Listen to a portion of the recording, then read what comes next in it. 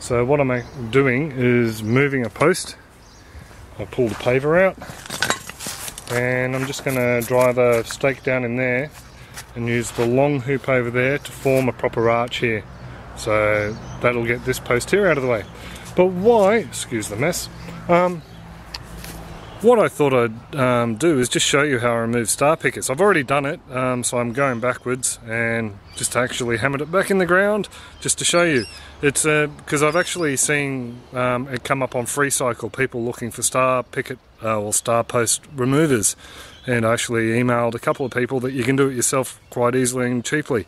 All I've got here is a length of chain, a bolt, and the bolt goes through the hole, through the chain, onto a nut, or a nut goes onto the end, and basically you just lever it. Use this, push through a bit further because I've already half done it, and you lift the pole and out comes the star picket. So it's as easy as that. I have seen quite technical ones available in shops for anywhere up to about 60 bucks.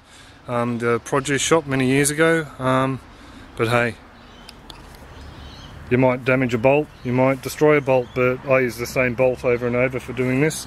And I would advise to use pipes, not other star pickets, because the cheaper star pickets you get these days, they just bend trying to remove them. I know, I've actually bent one rather badly trying to remove another one. Well, the hoop is up.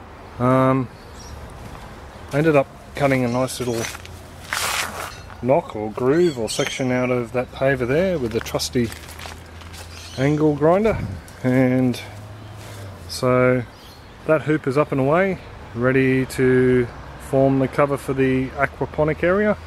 The little bit of pipe that I took down from there, 2 bits have already been cut up to form the filling pipes for the renovated barrels. These guys here, these filling tubes, the old ones, are actually going to be chopped in half so I can use them in other beds. So, but time has gotten away from me, so I won't be finishing it all today. Have a good one.